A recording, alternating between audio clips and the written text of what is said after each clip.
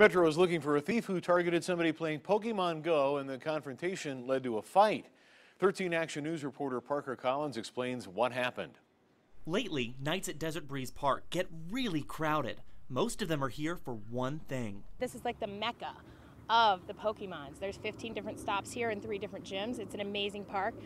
And I've never felt a safety issue. Parks are really popular places for Pokemon Go players because of all the things you can find. Police say this can give criminals an easy target, like what happened overnight.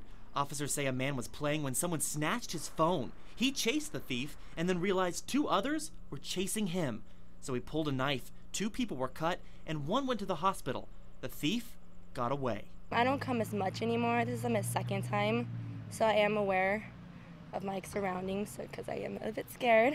A lot of people have the same idea when it comes to Pokemon hunting at night. I come with a group of people, so I'm more safe. If I was more alone with a few people, then I'd be kind of scared. We figure that there's safety more in numbers than just if you were going to a quieter park where there's nobody around, less likely for people to see what's going on. That hasn't stopped the bad guys, though. This is the 2nd time just this week Pokemon Go players have been hurt.